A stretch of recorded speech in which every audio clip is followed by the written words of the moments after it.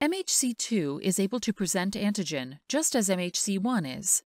However, there is a very different response from the immune system when antigen is presented on MHC1 than MHC2.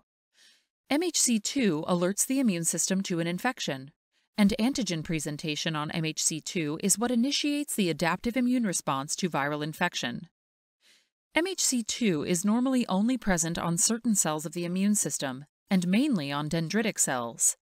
When a viral infection has occurred, the virus or viral proteins, including viral antigen that are circulating through the blood and tissues, can be engulfed by dendritic cells.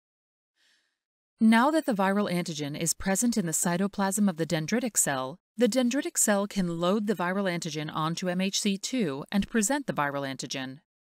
Since the dendritic cell is not actually infected, the immune system does not kill the dendritic cell.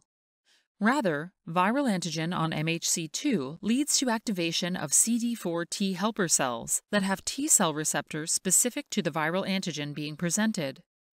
After activation, the CD4 helper T cells interact with CD8 cytotoxic T cells specific to this viral antigen, as well as B cells specific to the antigen, which causes them to proliferate.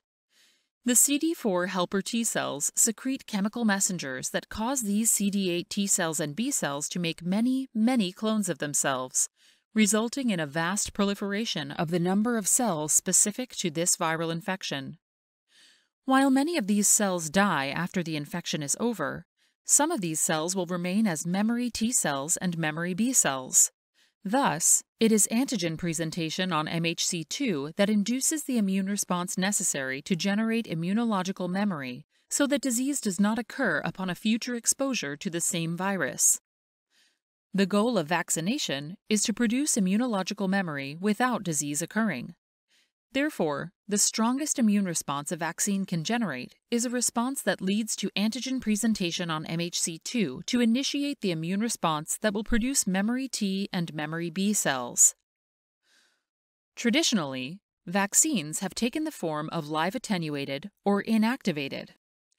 Live attenuated vaccines consist of a form of the virus that has been modified to prevent replication. Injecting this modified form of the virus can lead to MHC2 viral antigen presentation without disease occurring. The main challenge in producing live attenuated vaccines is how labor-intensive and time-consuming it is to modify the virus so that it will not replicate. Inactivated vaccines do not use the whole virus, only portions of the virus, such as spike proteins.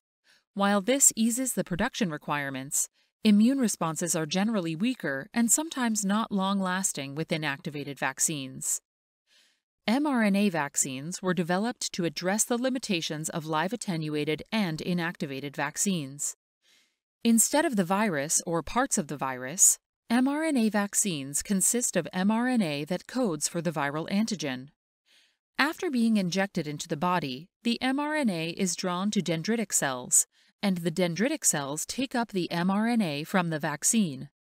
Now that the mRNA from the vaccine is in the cytoplasm of the dendritic cells, the mRNA is able to connect with the ribosomes and be translated.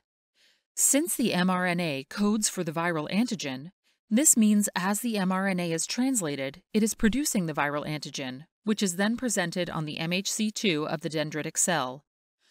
This antigen presentation will then initiate the immune response from CD4 T helper cells, eventually resulting in production of memory B cells and memory T cells, providing immunological memory.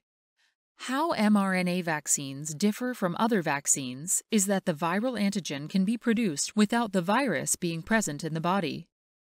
Even the step of transcription is not needed, as the mRNA is already present in the cytoplasm, and there is no risk of disease as with introducing a virus into the body.